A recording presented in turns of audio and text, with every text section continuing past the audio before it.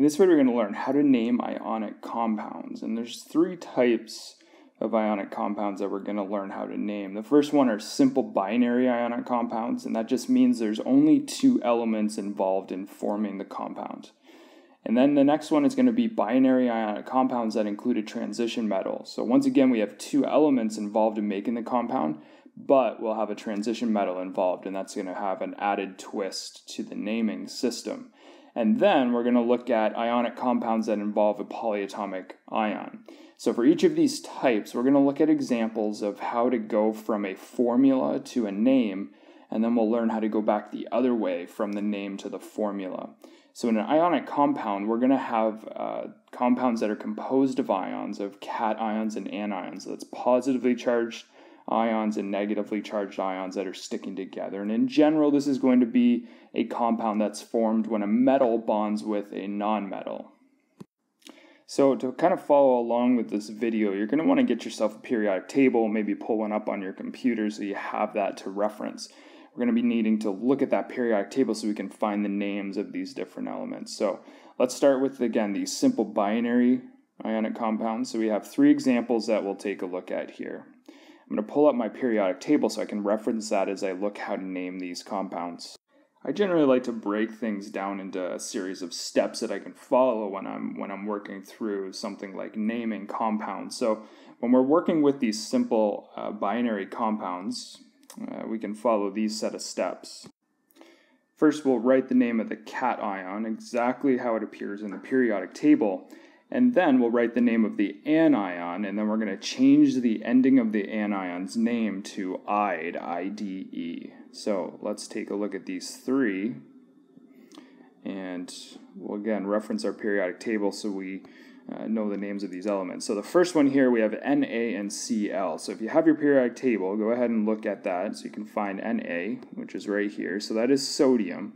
So step one is that we're just going to write the name of that cation. So the first element in the compound is always the cation. Next, we'll look at the Cl on the periodic table. That's right here. It's chlorine. And so again, I'm going to change the ending. Instead of chlorine, I'm going to write chloride. So sodium chloride. So pretty simple. These are the easiest ones. They're the simple binary compounds. Let's move to the next one here. So we have MgO. So if you look at your periodic table, find Mg right here. That's magnesium. So we'll write the name of that cation, magnesium. And then we have oxygen over here. And again, I'm going to change that ending to oxide. And then move on to the last one here. We have Ca, which is right here, that's calcium. And then over here we have fluorine, so we'll change that to fluoride, and we have calcium fluoride. So one thing to remember with naming these types of compounds is that we don't actually have to ever worry about the amounts of each of these compounds. So we'll take a look at why that is here as we go the other direction and we move from the name to the formula. So this is a little bit more challenging to do this, but we're just kind of going in reverse here of what we were doing with the other example. So what we want to do in this case is we're going to find the symbols of these. And since these are ionic compounds, that means they are oppositely charged compounds that are attracting to one another. So when we put the formula together, when we put these two symbols together, we have to look at the charges of each of these ions and balance out those charges. So the total positive charge, remember this is the positive ion, has to be equal to the total negative charge. And we can multiply or add more of each element to get those charges to balance. So let's see how that works here. So first we'll look up cesium. Here's cesium. Cesium is in group 1, and everything in group 1 is going to form a ion with a positive 1 charge. Things in group 2 will be a positive 2 charge. These are the transition metals. We're going to skip those. We'll save those for a little bit later here. This is group 3. everything in group 3 will have a 3+ charge. These guys right here in group 4, they don't generally form ions, so we're going to skip them. Over here, group 5, these are going to form ions with a -3 charge. Here in group 6, -2 charge. Group 7, -1 charge. And then these are the noble gases, they don't form ions. So let's find cesium and oxygen. So cesium's here, group 1. It's going to have a +1 charge. And then we'll look up oxygen. Oxygen's over here in group 6. It means that it has 6 valence electrons. It wants to have 8, so it's going to gain 2. That's going to give it a 2- charge. So there's our 2 ions involved. So I need them to balance, and they don't balance. I have +1 and 2-. If I brought in another cesium, that's going to give me a total of 2+ charge. So in my formula, I want to identify the symbol and the amount of each involved. So I had 2 cesiums and just 1 oxygen. So there is my formula for cesium oxide. Next one here is aluminum chloride. So here is aluminum. It's in group 3. It's going to have a 3+ charge. And chloride is right here in group 7. It's going to have a -1 charge. So I'm going to need 3 of these chlorides in order to balance out that 3+ charge. So I'm going to write aluminum. I only have 1 of them. And Cl3. And then the last one here, potassium bromide. And we can find potassium here. It's in group 1. So it is going to have a 1+ charge. And then we have bromide, which is right here, group 7. All of these have a -1 charge. And so they are already balanced, so I just need 1 of each potassium bromide, just like that. All right, the next series of elements here are going to be elements that involve a transition metal. So remember that transition metals are these metals that appear in the middle of the periodic table. And what's special about transition metals is that transition metals, they don't follow that rule of having a set charge. So for example, in group 1, everything there has a +1 charge. Everything here has a 2+ charge. But these guys, they can take on a number of different charges. So iron, for example, we're going to see iron twice here. Iron can have a lot of different charges. It could be +1, +2, +3. And we have to identify in the name what kind of iron or what the charge is of that transition metal. So the steps are the same when we name these. The only difference is that we're going to add in a part of the name that's going to tell us what the charge is. So step 1, write the name of the cation. Step 2, write the name of the anion and change the ending to "-ide. And then the third step, this is the extra step, only for transition metals. We're going to add a Roman numeral after the name of the cation to identify the charge on that cation. So let's see how that works. First we have iron and oxygen. So iron's right here, Fe is iron, and then oxygen. Whenever I see the first element in the compound is a transition metal, if it's here in the center, I have to figure out what the charge is. So the way I do that is I look at what the anion is. And in this case, the anion is oxygen. Here's oxygen. It's in group 6, so it has a 2- charge. And then I can look over and see how many cations are attached to that. So how many are balancing out? Well, there's only 1 iron. So therefore, the charge on iron has to be 2+, because the total positive charge has to equal the total negative charge. So in my name, I want to identify that this is iron 2+. So I'm going to go ahead and just do the first 2 steps here. Where I write the name of the cation, write the name of the anion, change the ending to "-ide, and then I'm going to go ahead and identify the charge by using that Roman numeral. So this happens to be iron 2 oxide. So the next one here, I have iron and chloride. So this is right here, chlorine. Now, chlorine is in group 7, has a -1 charge, but there are 3 of them. So that means the total negative charge is 3-. We have just this one iron, and so the charge on iron has to balance out the charge over here, the total negative charge. So that means the charge on iron has to be 3+. So in this case, we're going to have iron and chloride. And then I could put the charge on iron here in Roman numerals. We have iron 3 chloride. So you can see the charges on these two irons are different. All right, and the next one here, actually I'm going to change this slightly. I'm going to make it slightly more difficult here. I'm going to make this Mn2O3. So we have 2 of these magnesiums and then 3 of these oxygens over here. So I'll go ahead and start with those first 2 steps here. I'll write the name of the cation. This is manganese.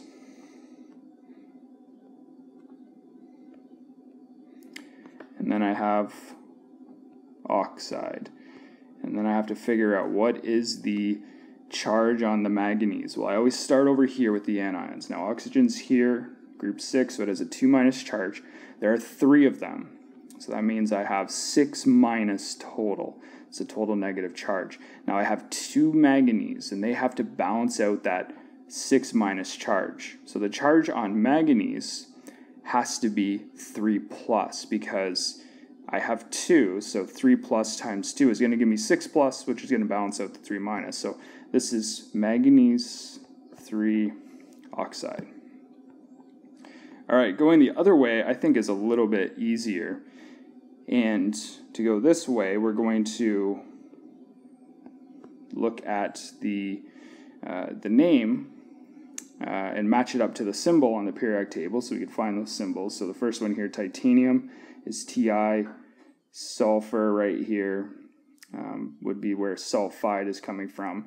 And titanium, in this case, has a 4+ charge. So what we need to do, what I like to do, is just kind of write down the symbol and the charges, and then try to see how they balance each other out. So I have 4+ on the titanium, and sulfur's over here, group 6, it has a 2- charge, just like that. And then I can see how many of each do I need to get it to balance. So I'm going to need an extra sulfur in order to get it to balance out to that 4+. So when I write it, I'm going to say Ti, I'd only need one of those, S2. Next one here, I have copper 1 oxide.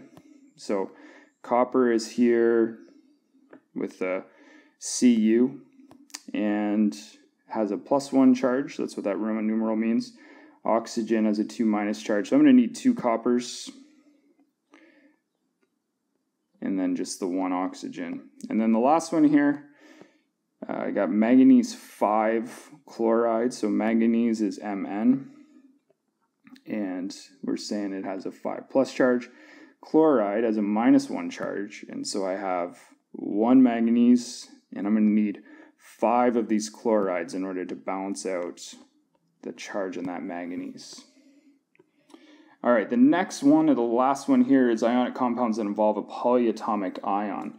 Polyatomic ions are ions that are composed of a group of atoms that are bonded together, and so polyatomic, the root word here, poly, means many, so it's a many-atom ion. So this is an example. Sulfate is SO4. It's a sulfur bonded to 4 oxygens, and together this group has a 2- charge. This is very much like having just oxygen.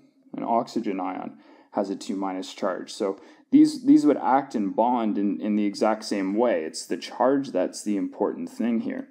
And so, for example, if I had a compound composed of magnesium, and magnesium is a group 2 metal, so it has a 2+ charge, and I bond that magnesium to oxygen, I'm only going to need 1 of each. And so the compound that forms is going to be MgO. Now, if the magnesium bonds to sulfate, once again, the charge is balanced, so I only need 1 magnesium and 1 sulfate. just like that. But what about something like this? If I had maybe aluminum, which has a 3+ charge, as a group 3 metal, bonding with sulfate. Well, in this case, I'm going to need to get these charges to balance, and so I'm going to look for the lowest common multiple between 3 and 2. So that would be 6. So if I had 2 aluminums, right, the total charge there would be 6+. If I had 3 sulfates, what does it say, times 3, I would get 6-. So the way I would write that is I would have Al2, and then I need to show that I have 3 sulfates. So if I just wrote sulfate and then put a 3 on the outside, well, that doesn't really work because that's telling me that I have 43 oxygens. So what we do is we put brackets around the sulfate, and that tells me that there's 3 of everything inside of those brackets. Okay, so let's try some examples here.